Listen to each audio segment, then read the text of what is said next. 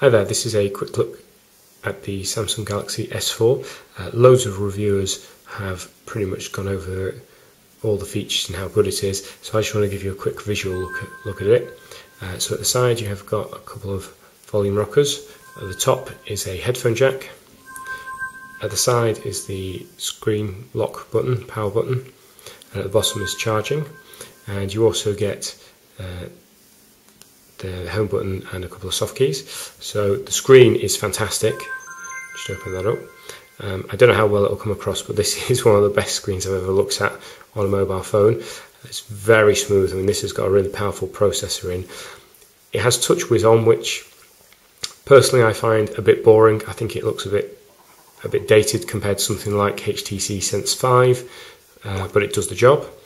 It comes with a lot of stuff pre-installed, things like TripAdvisor and maps and things like that. You also get a lot of Samsung stuff, whether you find it useful or not, I don't know. You've got its own little app store. So the camera on it is pretty good. You've got various modes: auto, night, sport. So it's pretty much like a normal camera, in that it helps you out with the best modes, and then you can record or shoot, no problem. Samsung have also done a special little feature that tracks your eyes. So you see this little eye at the top, and when the little symbol comes up, it means it's recognised my eye.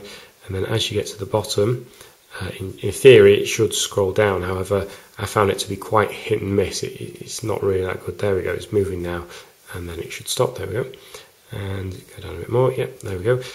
You can also use your hand gestures as well by passing your hand up and down. Again, these are nice features, but they will drain the battery quite quickly if you leave them on all the time. And the battery on this is okay, but like any smartphone with a massive screen, it does drain very quickly. The actual construction itself, for the price, I'm surprised it feels a little plastic. Well, it is plastic on the back. It feels a little cheap on the back, but I guess you get used to it. It's a very light phone. You'd expect it to feel maybe a little bit heavier for a premium phone.